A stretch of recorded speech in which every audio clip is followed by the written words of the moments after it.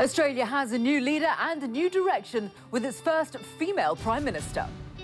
As the new iPhone is whisked off the shelves, we look at the fortunes of Apple's third and unknown founder. And it's a nail-biting few hours for New Zealand fans. Do their team stand a fighting chance of making it through to the round of 16?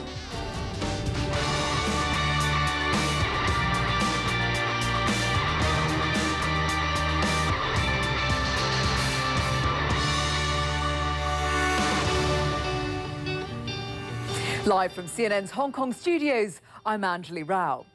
Well, Australia's ruling party has just made a stunning change in leadership. The once widely popular Kevin Rudd is out as Prime Minister and Julia Gillard is in as the nation's first ever female leader.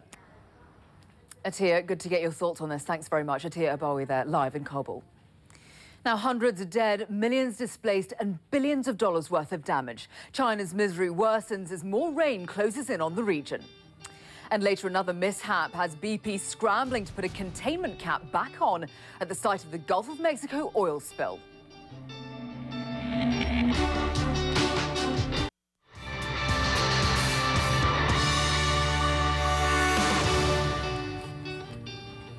Welcome back to the CNN studios live from Hong Kong. The Chinese government has evacuated millions of people in several southern provinces where widespread flooding has destroyed homes and lives.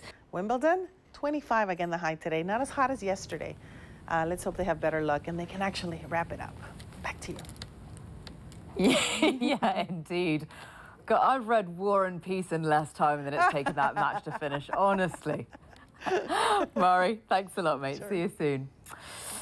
So then they have already surpassed all expectations. Now New Zealand needs a big win to continue their World Cup fairy tale. We'll have a preview after this.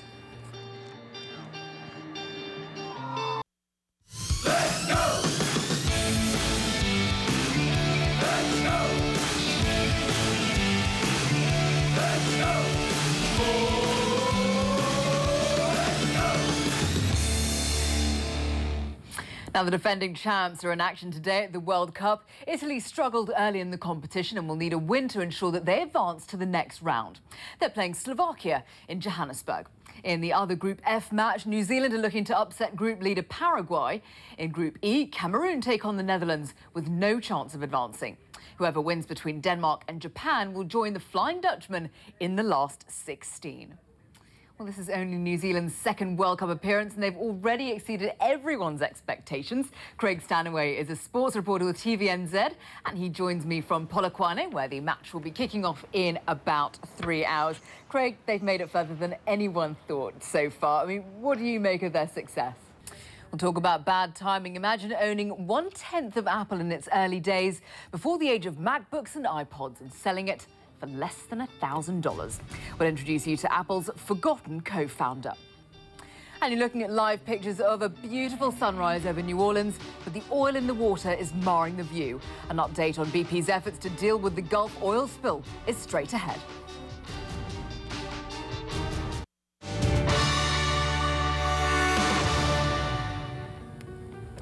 Welcome back to World Report. I'm Anjali Rao.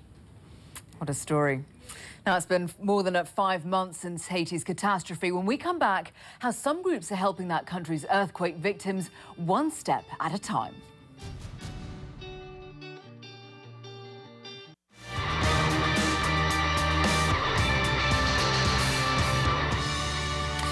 Cities along Mexico's border with the US depend on tourism for their survival. But right now, drug violence is killing their economies. CNN's Carl Penhall went to one town where merchants can only wonder if business will ever come back. And you can see all of Carl Penhall's report Thursday at the iDesk, 1800 in London, 1900 in Central Europe. It's here on CNN. Haiti is still trying to recover from January's catastrophic earthquake. And for one group of survivors, getting help has been an especially uphill battle. In this week's Impact Your World, Rafael Romo reports on 2 groups making a difference. And to find out how you can help in Haiti, log on to our Impact Your World website at cnn.com/impact. We'll be back in just a few moments. Let's go!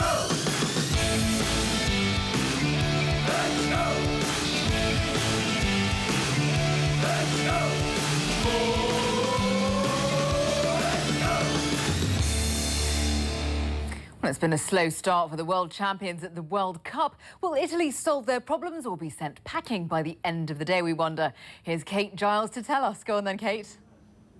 Well, that's the big question, isn't it? I'm not going to go either way, but I can tell you there are 4 very big games coming up today. The first 2 matches kick off in just over 2 hours now. And first up are the 2 Group F matches. That includes Italy, as you mentioned then. Absolutely, that is some serious endurance. Kate, thank you very much. Now, Australia's Labour Party makes a stunning change in leadership. Kevin Rudd is out as Prime Minister. We'll tell you who's in and why after this.